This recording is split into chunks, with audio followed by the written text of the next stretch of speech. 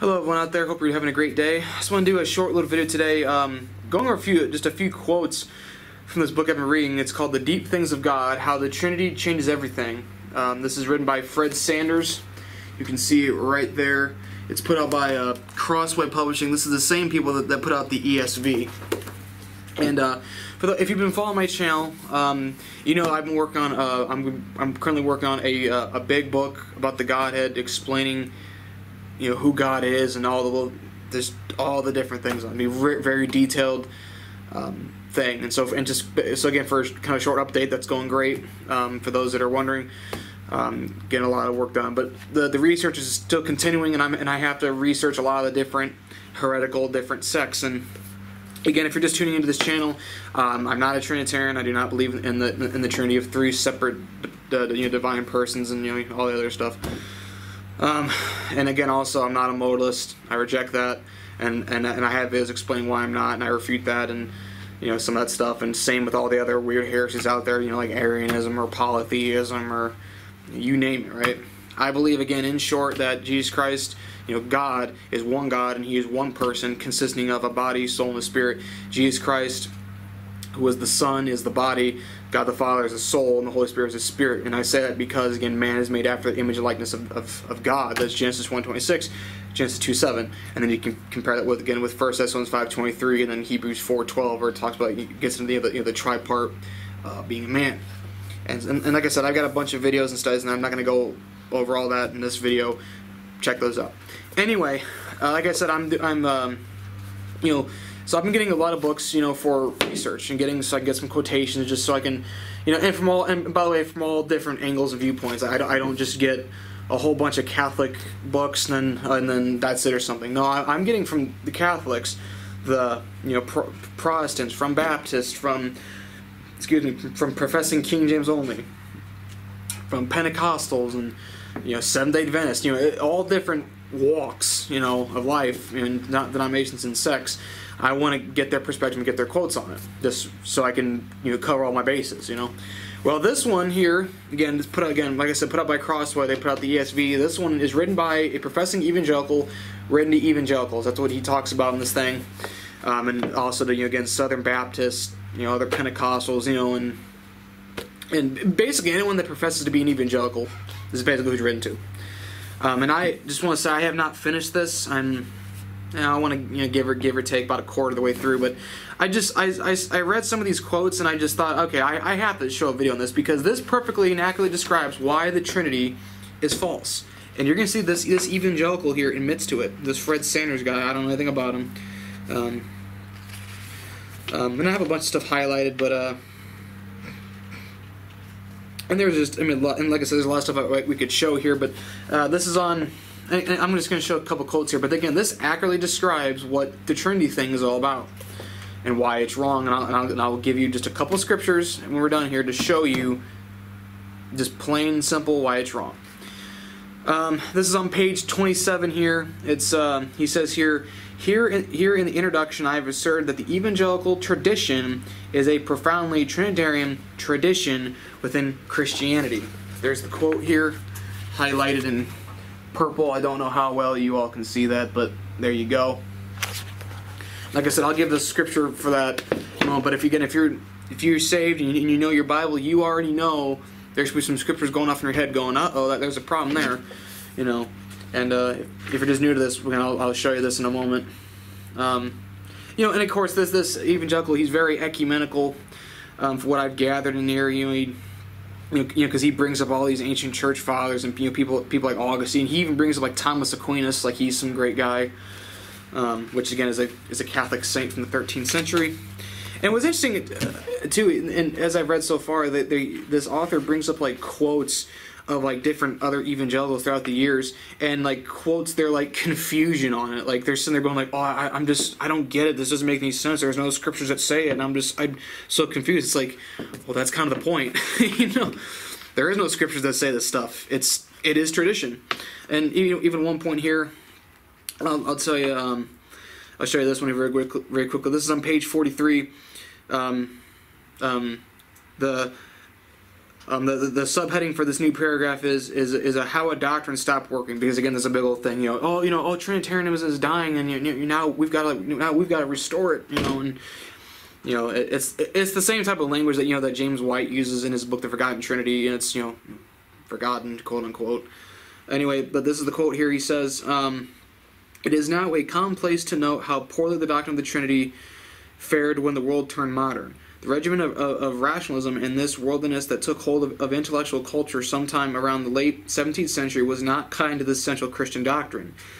That story, along with the tale of the doctrine's supposed rescue," listen to this, "along with the tale of the doctrine's supposed rescue by theologians such as Karl Barth and Karl Rahner, is strictly told in histories of the doctrine." Now, that's crazy that he would say this, because again, Karl Barth, if you know anything about Karl Barth again is a Catholic scholar.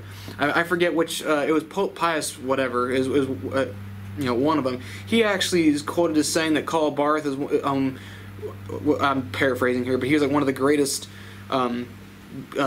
theologians since Thomas Aquinas, which is saying a lot, because Thomas Aquinas is one of the most infamous saints in all of Catholicism.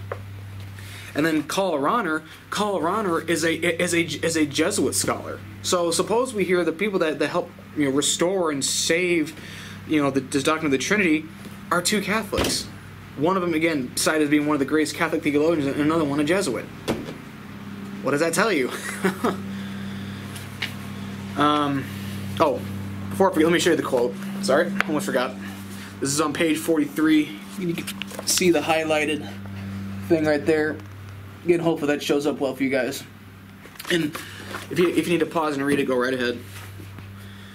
And let's see here. And again, like I said, they show other people that they're so confused with the doctrine, and they don't, because exactly the point. It is confusion. There's nowhere in Scripture that even talks about this stuff. There's a bunch of stuff I highlighted, but this is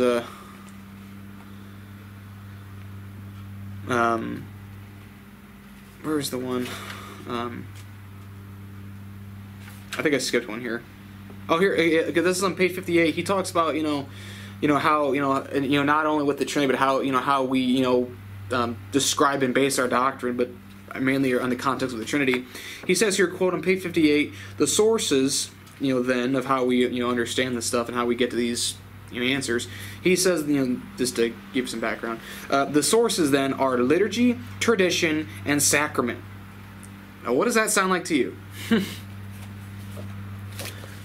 Just to show you the quote. Bump the page there. And then next page, I thought this is pretty funny. He's quoting some guy named who is this quoted by? This is quoted by some guy named Andrew Luth in his evocative study, Discerning the Mystery, an essay on the nature of theology. Ooh, this quote says here, this is the author speaking now, for these churches, tradition is a kind of deposit that we can adhere to and exercise implicit faith in, and without necessarily specifying the propositional content of that faith, or at least not need to specify all of it at any given time. And then quoting this Andrew Luth here, I believe what the church teaches, I believe what the church believes is the guiding principle here. So there you go. I believe what the church believes. Don't believe what the Bible says. You just gotta you go along with the system. If you don't believe me, check these quotes out. Next page, this is page 61. Again, quoting this Andrew Luth guy. Here's what this Luth guy says. And keep in mind, this is supposedly evangelicals here. And like I said, I'm going to give you the scriptures here for this in a moment. Why it just again, that's why I'm showing this stuff, because it perfectly describes what Trinitarianism is all about right here. This is quoting here. We come back to the fact that Christianity is not a body of doctrine. We come back to the fact that Christianity is not a body of doctrine that can be specified in advance, but a way of life and all that. But a way of life and all that this implies. Tradition is, as it were, the tacit dimension of the life of the Christian. That's a huge red flag there. What is proclaimed, ... is only a part of it, and not really the most important part. Okay, and that's quoting this Andrew Luth guy. Then the author says, tradition provides for theologians like Luth a sense of fullness and presence, and thus it constitutes, in one of his favorite metaphors, the fecund sounds in which the word can be spoken and heard.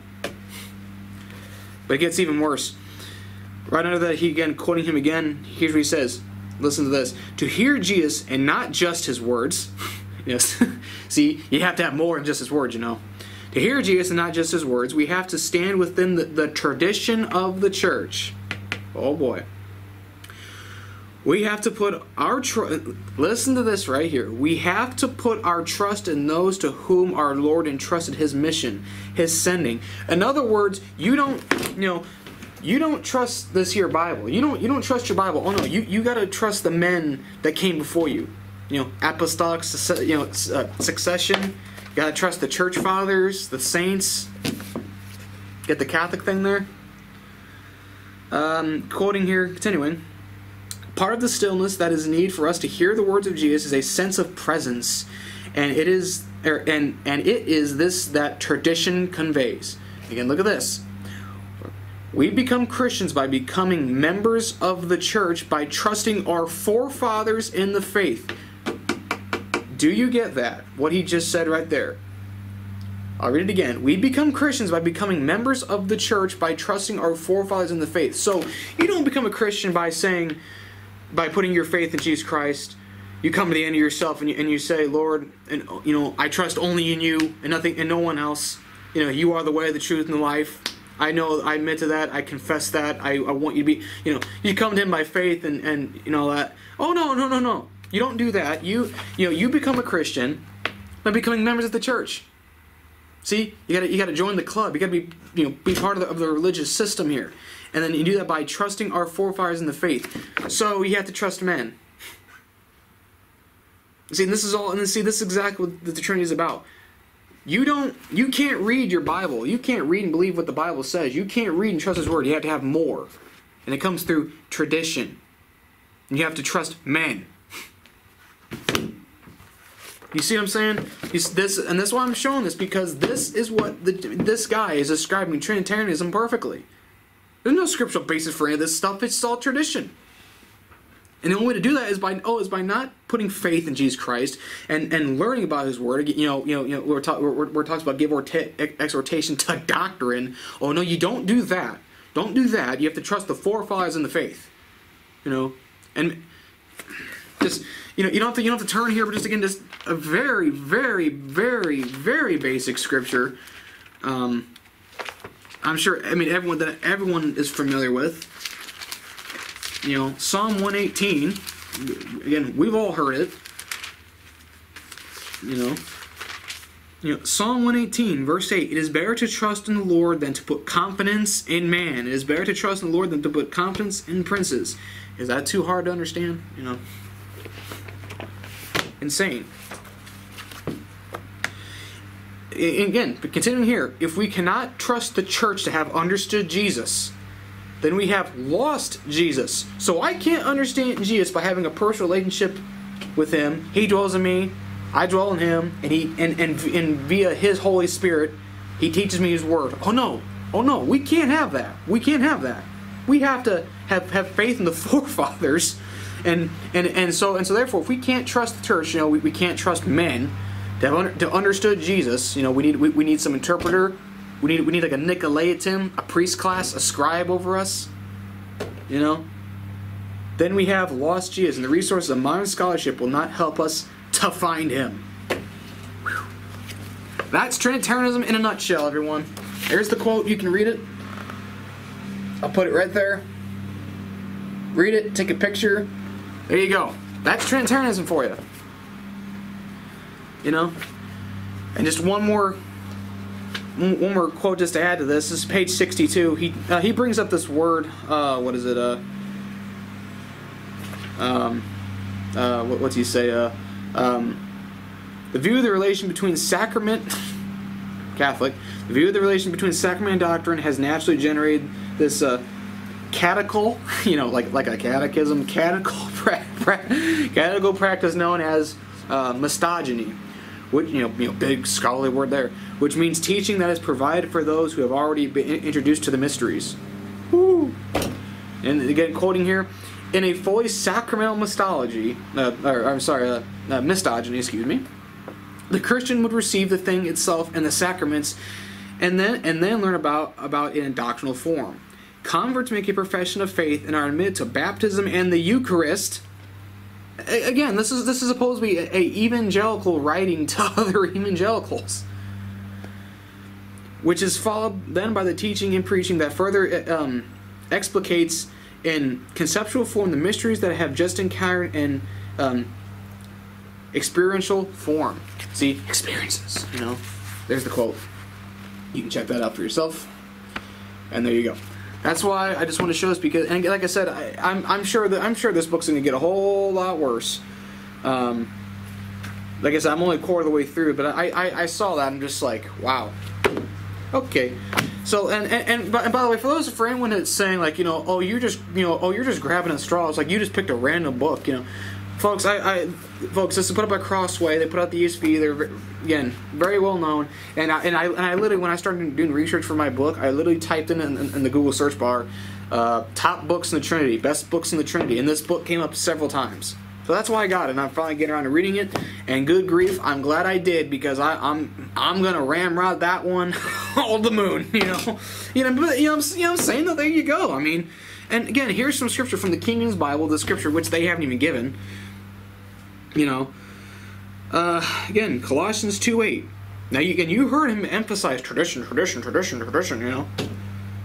2:8. Beware lest any man spoil you through philosophy and vain deceit, after the tradition of men, after the rudiments of the world, after the tradition of the men, after the rudiments of the world, and not after Christ. For in him dwelleth all the fullness of the Godhead bodily. The Godhead, one man. Jesus Christ, He is the Godhead. Father, Son, Holy Spirit make up the Godhead. It's all one person. Not modalism, where He's going back from different modes of operation. That bunch of heretical garbage. Put up by a cult. One is Pentecostalism. Again, I have one of these days I'm going to do a video going through explaining why I'm not a modalist and why it's heretical. I mean, again, I have their books. I have their study Bibles. I'm not a modalist. I don't believe their nonsense. And again, if you're most watching, look, I don't hate you. I'm just saying, though, your stuff's wrong. But again, it's what the Bible says: ever learning and never able to come to the knowledge of the truth. Modalists, and even Trinitarians, we'll include them both, but they'll say stuff that's so really good, so close, so good, and then it's pretty good, and then because why? They're lost. They can't get it. But it's interesting enough. Again, just like I said, a lot of that stuff you heard sounded Catholic, Catholic and stuff. Well. Here again, Catechism of the Catholic Church. This is number 251. It says, in order to articulate the dogma of the Trinity, the Church had to develop its own terminology with the help of certain notions of philosophical origin. What we just read, beware lest any man spoil you through philosophy. Philosophical origin, substance, person, or hypostases, relation, and so on. And doing this, she did not submit the faith to human wisdom. Yes, she did. But gave a new and unprecedented meaning to these terms, which from then on would be used to signify an ineffable mystery, infinitely beyond all that we can humanly understand. See? And that book, The Evangelicals, he's sitting there telling people, oh, we need to trust in like the forefathers, of our faith, and we can't trust the church. I wonder what church he's talking about. Maybe the one where, maybe it's the church where where the likes of Carl Barth and Carl Rahner, Thomas Aquinas or something. Maybe it's that church. Just a thought. 252. The church uses, number one, the term substance, rendered also at times by essence or nature, to designate the divine being in His unity. Number two, the term person or hypostases to designate the Father, Son, and Holy Spirit and the real distinction among them. And number three, the term relation to designate the fact that the distinction lies in the relationship of each to the others. But that's the whole point, though. It's not in Scripture. We need tradition. We need all this extra stuff added instead of the Bible. you know. And just one more verse again. You know, a lot of you, if you're familiar with this channel and you're saved, you know the King James Bible. You probably know I'm going with this. But if you look at Matthew 15, if you have your Bibles, just look at it very quickly. Matthew 15. Then came Jesus, scribes and Pharisees, which were of Jerusalem, saying, Why do thy disciples transgress the tradition of the elders? For they wash not their hands when they eat bread. But he answers unto them, Why do ye also transgress the commandment of God by your tradition? For God commands, saying, Honour thy father and mother, and he that curses father or mother, let him die the death. But ye say, Whosoever shall say to his father or his mother, It is a gift, by whatsoever thou mightest be profited by me, and honour not his father or his mother, he shall be free. Thus have ye made the commandment of God none effect by your tradition. Ye hypocrites, well did Isaiah prophesy of you, saying, This people draweth nigh unto draweth nigh unto me.